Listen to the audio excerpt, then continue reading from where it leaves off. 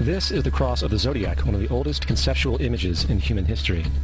So this video is probably the best understanding and rendition you will ever get to understanding the universe and understanding how the ages come about. Okay, so like he said, this is called the cross of the zodiac, and it's like, whoa, oh, it's getting into horoscope. It's not.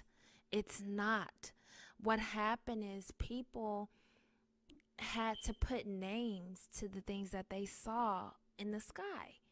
Like we call stars stars, but a cluster of stars that we see positioned in the same way every day. If you and I were just friends and every night we saw this cluster of stars and we gave them a name and said, look, we're going to call that cluster over there Eric. We're going to call that cluster over there Harmony. You know, it's just a way of describing. And so let this breakdown give you the understanding of the parts that you're missing, because remember, after all, we're talking about coming out of the loop and circle of life. We're talking about the circle of life and coming out of the loop of it. Okay, that's the ultimate goal. It reflects the sun as it figuratively passes through the 12 major constellations. So this represents how the sun, because the sun travels, we know that, and we see it every day. We see it come up for us, go somewhere. Where does it go? Right? We see it. So this is a representation of the traveling of the sun. This is where the sun's going. This is the knowledge that humans have brought forth to understand the behavior of these heavenly bodies over the course of a year. It also reflects the 12 months of the year, the 4 seasons, and the solstices and equinoxes. So it said this represents the 12 months of the year, the 4 seasons. The term zodiac relates to the fact that constellations were anthropomorphized or personified as figures or anthropomorphized or personified as figures. That's the naming of it. That's like how I just said, how if we saw a cluster of stars that we observed every night and we gave them a name, we could call them whatever we want, right? So that's all that has been done so that humans could understand what they were looking at. Like, oh, no, that's Aries. You know, that's the ram. Because of the shape that the stars were in, that's how we were able to gather an understanding of it. So these things were anthropomorphized is what that's called. We should just say they were named. But being anthropomorphized, like they were given animal names, human-like names. You know, if you know, have you heard of the Big Dipper, Little Dipper? Same thing. Animals. In other words, the early civilizations did not just follow the sun and stars, they personified them with elaborate myths involving their movements and relationships. The sun, with its life-giving and saving qualities, was personified as a representative of the unseen creator or God, God's son, the light of the world, the savior of humankind. So when they said the sun, well, you heard what he said, okay? That's the name that was given to it, God's son, right? They didn't say God was the sun. They gave it the name of God's son because something's moving it around and it's doing something. The light, you know, activates soil, all kind of things. They called it God's son, and they watched how God's son moved around. Likewise, the 12 constellations represented places of travel for God's son and were identified by names, usually representing elements of nature that happened during that period of time. For example, Aquarius, the water bearer, who brings the spring rains. So, I shouldn't have moved that. I hope it's still in a position where you can see it right. That's what we're talking about, okay? So Earth has a rotation in the cosmos and the sky. The location shifts roughly every 2100 years, plus or minus, okay? Let's just continue watching. Okay, and here's where it starts to feel taboo for most, but if you listen, you can have a good understanding and learn something. This is Horus. He is the sun god of Egypt of around 3000 BC. He is the sun anthropomorphized, and his life is a series of allegorical myths involving the sun's movement in the sky. From the ancient hieroglyphics in Egypt, we know much about this solar messiah. For instance, Horus, being the sun or the light, had an enemy known as Set, and Set was the And he's just giving, this is from a film called 𝒐𝒗𝒆, and he was giving just historical facts that were found in tombs in Egypt, in the Vatican, from all of those, documents and stuff like that. This is some of the oldest human writings about these things, what he's referencing and sharing here. Personification of the darkness, or night.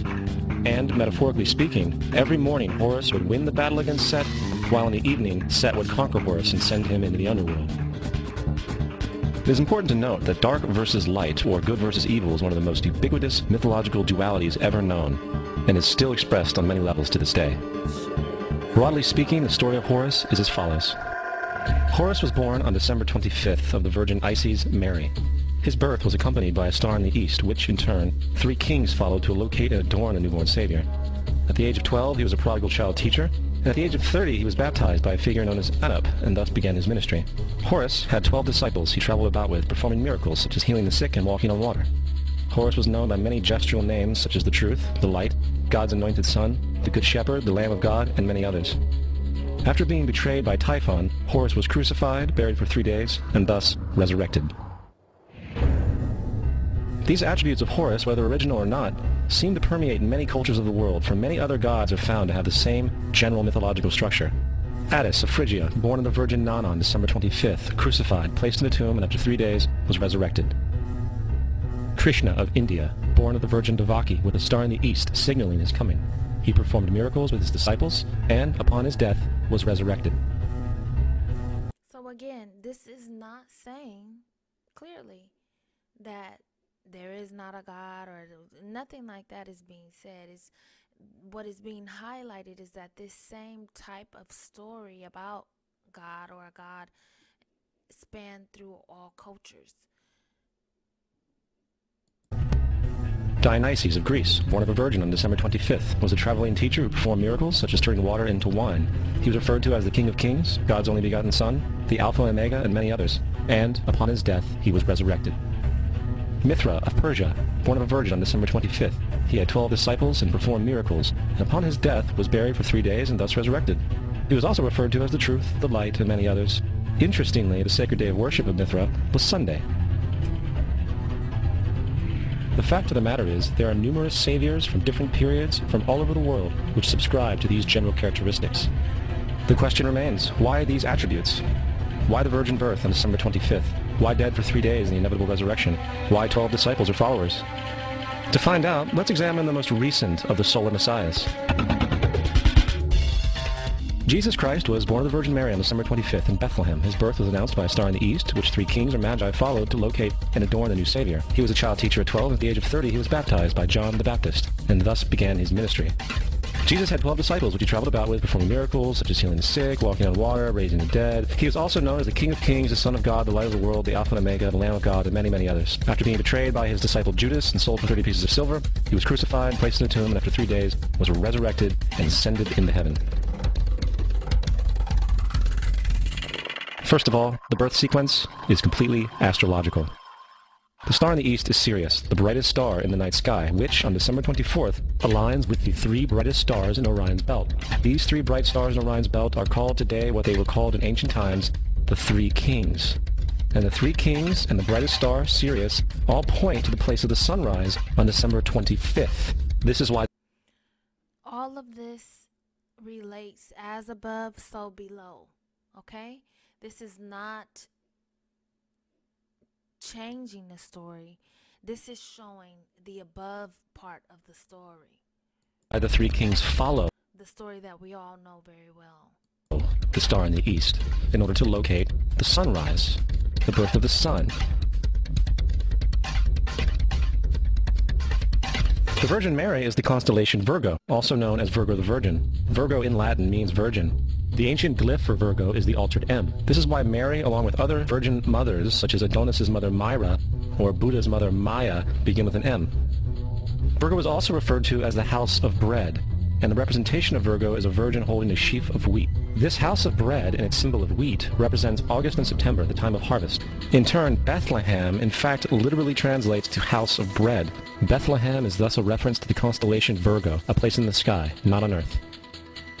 There's another very interesting phenomenon that occurs around December 25th, or the winter solstice. From the summer solstice to the winter solstice, the days become shorter and colder. And from the perspective of the northern hemisphere, the sun appears to move south and get smaller and more scarce. The shortening of the days and the expiration of the crops when approaching the winter solstice symbolize the process of death to the ancients. It was the death of the sun. And by December 22nd, the sun's demise was fully realized. So they're showing that that's where the sun rises at those times. It's on a constant decline, and we know that, and we see that every year because it gets darker sooner, right? That's what it's talking about. But the sun, having moved south continually for 6 months, makes it to its lowest point in the sky. So on December 22nd, the sun is usually at its lowest point, okay? And we know this to be true because all of a sudden, a certain season changes, it starts getting cold, it starts getting darker earlier, and then on the December 22nd, we may not realize the sun is at its lowest point, where it rises at its lowest and declines at its lowest. A curious thing occurs. The sun stops moving south, at least perceivably, for 3 days. And during this 3-day pause, the sun resides in the vicinity of the Southern Cross, or Crux, constellation. So for 6 months, the sun consistently declines in its location of where it's moving. And then on December 22nd, it stops the decline. And it's at its lowest point, and it doesn't move again. When it rises and comes back, it goes to the same position for 3 days. And after this time, on December 25th, the sun moves 1 degree, this time north, foreshadowing longer days, warmth, and spring. And thus it was said, the Son died on the cross, was dead for 3 days, only to be resurrected or born again. This is why Jesus and numerous other sun gods share the crucifixion, 3-day death, and resurrection concept. It is the sun's transition period before it shifts its direction back into the northern hemisphere, bringing spring and thus salvation. However, they did not celebrate the resurrection of the sun until the spring equinox, or Easter. This is because at the spring equinox, the sun officially overpowers the evil darkness, as daytime thereafter becomes longer in duration than the night, and the revitalizing conditions of spring emerge. Now, probably the most obvious of all the astrological symbolism around Jesus regards the 12 disciples. They are simply the 12 constellations of the zodiac, which Jesus, being the sun, travels about with. In fact, the number 12 is replete throughout the Bible. This text has more to do with astrology than anything else. Coming back to the cross of the zodiac, the figurative life of the sun, this was not just an artistic expression or tool to track the sun's movement. It was also a pagan spiritual symbol, the shorthand of which looked like this. This is not a symbol of Christianity. It is a pagan adaptation of the cross of the zodiac.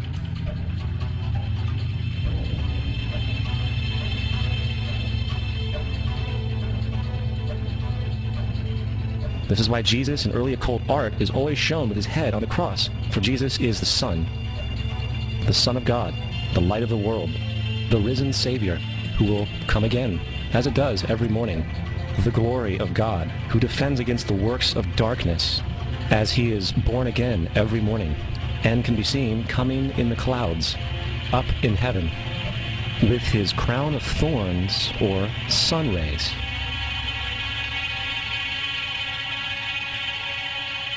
Now, of the many astronomical metaphors in the Bible, one of the most important has to do with the ages. So, that is very interesting. That's an interesting concept, right? And it doesn't mean that whatever you learned about whatever religion you believe in, it doesn't say that it's not true. We can regard it simply as the above version of the story. You know, we have you know how it says, as above, so below. So we don't have to dismiss this as something ungodly or this must be some atheist type stuff. No, this is the above version of the same story that we all know. Okay? And it's important that we know this because it relates to our everyday life. Understanding the way that the elements, the earth, the sun interact with us, we cannot continue to go about life not understanding this. So if you're a very religious person, consider that God may want you to know this. Don't think it's ungodly. God is sharing this knowledge with you. Consider it as that, because we cannot continue to go forth without having a good understanding of this. We need to know this. We need to understand what age we are in. Throughout the scriptures, there are numerous references to the age. In order to understand this, we need to be familiar with the phenomenon known as the precession of the equinoxes. The ancient Egyptians, along with cultures long before them, recognized that approximately every 2150 years, the sunrise on the morning of the spring equinox would occur at a different sign of the zodiac. This has to do with a slow, angular wobble that the Earth maintains as it rotates on its axis. It is called a precession because the constellations go backwards rather than through the normal yearly cycle. The amount of time it takes for the precession to go through all 12 signs is roughly 25,765 years. This is also called the Great Year, and ancient societies were very aware of this, and they referred to each 2100. So it goes through an age roughly every 2,000 years. Okay? So it's the same as how it was when it rises, and then for 6 months the sun has a certain angle where it rises and falls.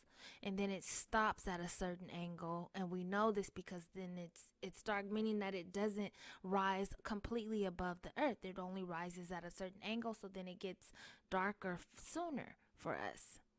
And then it shifts to another angle. This shift is talking about another shift that it makes, a shift that it makes only every 2,000 or so years. Okay?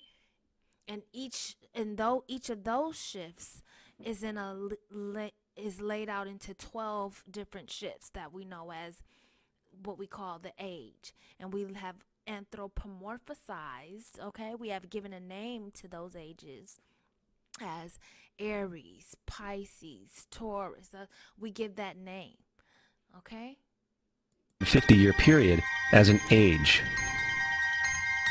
From 4300 BC to 2150 BC, it was the age of Taurus, the bull. From 2150 BC to 1 AD, it was the age of Aries, the ram. And from 1 AD to 2150 AD, it is the age of Pisces, the age we are still in to this day.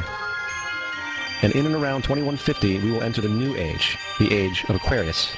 So in around 2150, we are entering the new age. So we're on the cusp of it. Okay, we're knocking on the door of Aquarius. We are essentially in the age of Aquarius, even though it's officially in at 2,150 years. We are there. Okay, we are there. Now, the Bible reflects, broadly speaking, a symbolic movement through 3 ages while foreshadowing a 4th. In the Old Testament, when Moses comes down Mount Sinai with the 10 Commandments, he is very upset to see his people worshiping a golden bull calf. In fact, he shattered the stone tablets and instructed his people to kill each other in order to purify themselves.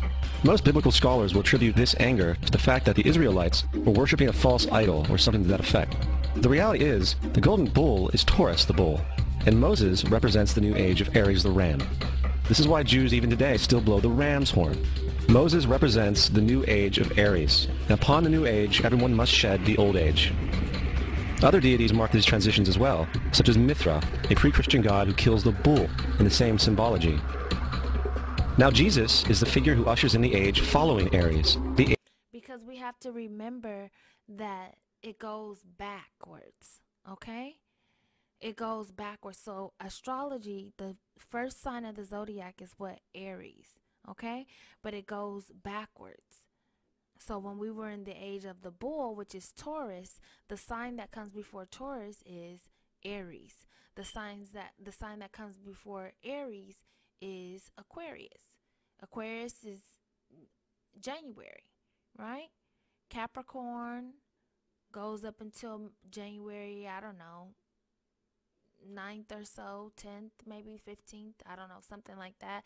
And then it's the age of Aquarius, right? From January to, that's monthly, the 12 months. This is according to the every 2,150 years is what we're talking about of the age. So there's the monthly, and then there's the age of it. We travel through it monthly, yes, and annually, but then the earth axis stays into one of those for a period of 2,000 years, and it goes backwards as mentioned.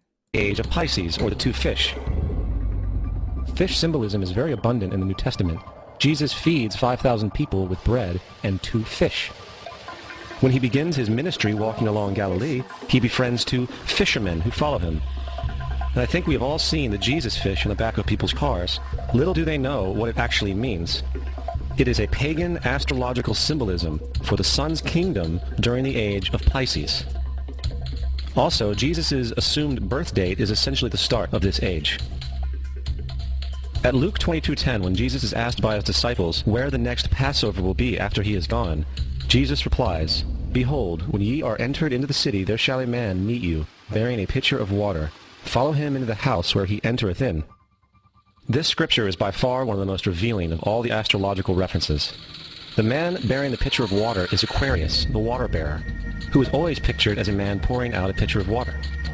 He represents the age after Pisces, and when the sun pouring out a pitcher of water. He represents the age after Pisces, and when the sun, God's Son, leaves the age of Pisces, Jesus, it will go into the house of Aquarius, as Aquarius follows Pisces in the precession of the equinoxes. All Jesus is saying is that after the age of Pisces will come the age of Aquarius. Now, we have all heard about the end times and the end of the world. The cartoonish depictions in the book of Revelation aside, the main source of this idea comes from Matthew 28:20, where Jesus says, "I will be with you even to the end of the world." However, in the King James Version, world is a mistranslation, among many mistranslations. The actual word being used is eon, which means age. I will be with you even to the end of the age, which is true, as Jesus' solar Piscean personification will end when the sun enters the age of Aquarius. The entire concept of end times and the end of the world is a misinterpreted astrological allegory. Let's tell that to the approximately 100 million people in America who believe the end of the world is coming.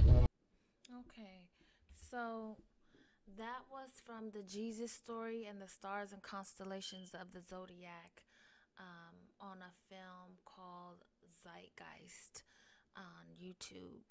So we want to give credit where credit is due, and I use that because he has the best understanding of age, astronomy, and 12 signs of constellations.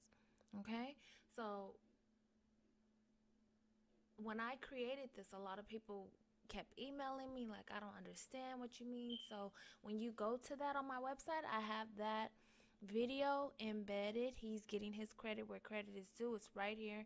As mentioned, it's called the Jesus story. So if you're on the website, I did everything I could to break down the understanding of how the ages are anthropomorphized and all of that. But that is the best rendition. So again, with each age, we are presented with an opportunity to come out of that vicious cycle and circle of life of eating one's own tail. Okay, with each age. And so now, since we are coming into the age of Aquarius, and on the website, what I have here is up to the current time, what was taking place during that age. Okay, so when you see here like Generation Alpha, Generation Z, that's generations back. That's different times of the age of Aquarius through the entire lifespan. The same with every age. In the age of Aries, I have that's the one thing I don't like about navigating this is that you can get lost. But so like the age of Aries, if you go on to it, you can go on to the age of ancient Egypt and Nubia. It goes on and on and on. If you go to you can see the different, specific astrology and stuff. But when you're looking at age, the age of Taurus was the bull or the cow age. The age of Gemini, there was the bronze age, the trade and communication age. In the ages of Cancers, there was the great mother age and security age. From Leo, I have the superiority and first capitalization age. Age of Virgo, humanity age. Scorpio, talked about Sirius, the snake, dragon, and Neanderthal time. The age of Libra was the initial age of the hermaphrodite deities. The age of Sagittarius, I talk about the Kanara times, okay, and the Himavanta times. I go as deep as one can go. If you're paying attention to this, you can get a lot of information. Like here, the cyano age, this is the cyanobacteria in the age of Capricorn. This is talking about from the time of life on Earth as we know it. I go all the way back to cyanobacteria times, okay? But anyhow, so if you want to see what was taking place in different ages and different times. So currently we are coming into a new opportunity to where we can come out of this loop of life, okay? The opportunity or the loop of life, okay? That's this. We can go back into the circle when we come into this new age, or it is a time of change. And the reason why it's an opportunity is because there's a shift in thinking at this time. See, memetics are social mores. Memetics are things that we subscribe to mentally that really don't change for eons alone, So like the memetics of religion, stuff like that. Like he talked about in the video how, well, that's a different idea. But anyhow, so let's just take a look and see if you have a full understanding. So we are currently in the age of Pisces. The age of Pisces began in the year 1 AD and will span to the year 2150 AD. In this moment, it is the month of December of the year 2019 when I made this AD. And so we are in the last days of the Pisces age with just 131 years to go. Okay? So the coming age is the age of Aquarius. The ages get their name from the stars that cluster together in shapes known as constellations. If a group of stars clustered together look like a certain shape, that shape is the constellation. For example, the Big Dipper is a constellation that resembles a large ladle or spoon. Okay? So there you have it there. And these are all the constellations. The constellation of Aries, Taurus, Gemini, Cancer, Leo, Virgo, Libra, Scorpio, Sagittarius, Capricorn, Aquarius, Pisces. Okay? There are 12 primary constellations. A 13th constellation is said to have been omitted overall to align with the 12 moons of stars that the sun travels through yearly. But the Earth travels through these constellations only every 2,150 years, as mentioned earlier on this page. Okay? So the sun travels through these constellations every year. The Earth itself travels through these constellations once every 2,150 years. The Earth spins fast, but only moves significantly every 2,150 years. Okay? So, example, picture a clock. All right.